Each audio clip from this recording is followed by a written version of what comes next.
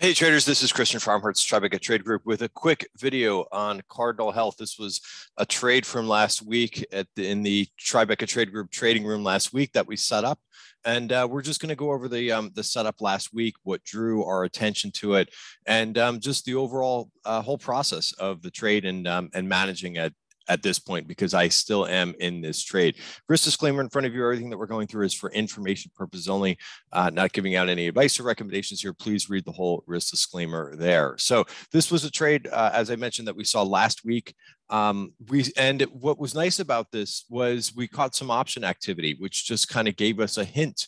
And that's basically how I use option activity in the trading room. Is I use it for idea generation. I also look for momentum. And I think, when we see option activity like this, both could possibly happen.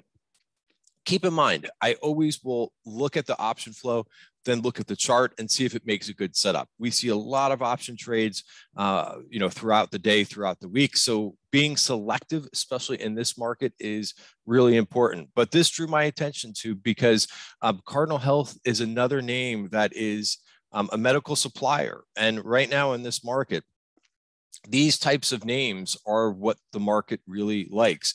Things like McKesson, things like ABC, AmerisourceBergen.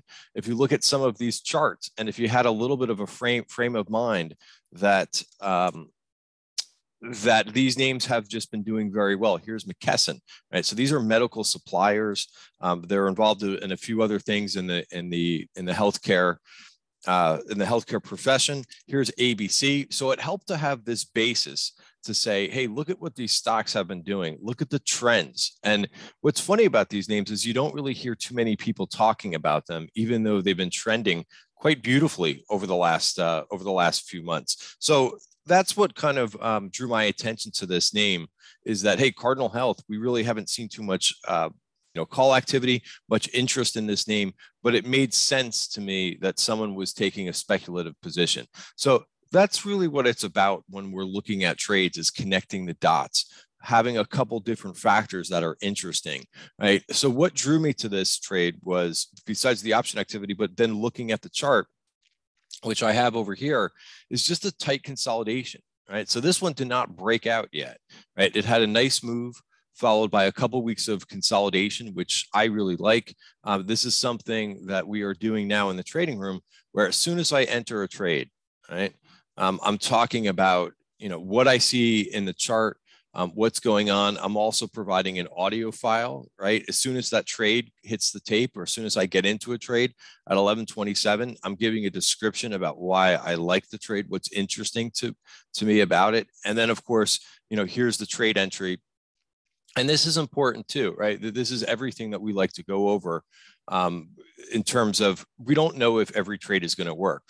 So always having a plan for the trade. As you enter the trade, you should already, in my opinion, you should already have your stop price. You should already have your targets, right? And that's what we detailed in that video file, or that audio file. So right now, what we talked about is this upside VPOC target. I also put this trade out on Twitter too, the same day that I put this, obviously a little bit later than what we discussed in the trading room. But I think 62.28 is an area that this is getting to. I did take some targets in this trade, but this is a trade if possible, and we'll just kind of see how it goes. After, of course, we've locked in profits. Notice that we've also have one of these virgin point of controls up here, where we could see some digestion around 63. But this is a name that I want to stay in, because right now this is what this market likes. And if we go back to these two charts, right, this ABC, you could see us run from basically 125 to 165. So I don't think that, even though we've got a little bit of digestion, and a little bit of resistance ahead of us, this is a stock that I probably want to try to stay in, provided that once it hits that upside resistance, that it doesn't do a complete fade, right? So again, some stocks that probably, aren't the most exciting things right now, but this is what's trending. This is what's working in this market. Cheap stocks that have a little bit of a story to them. Overall, the sector is looking really good, both healthcare, pharma, as well as a little bit of medical devices now showing some strength, which we'll also talk about in our weekend video. All right, guys, thanks for watching, and have a great day.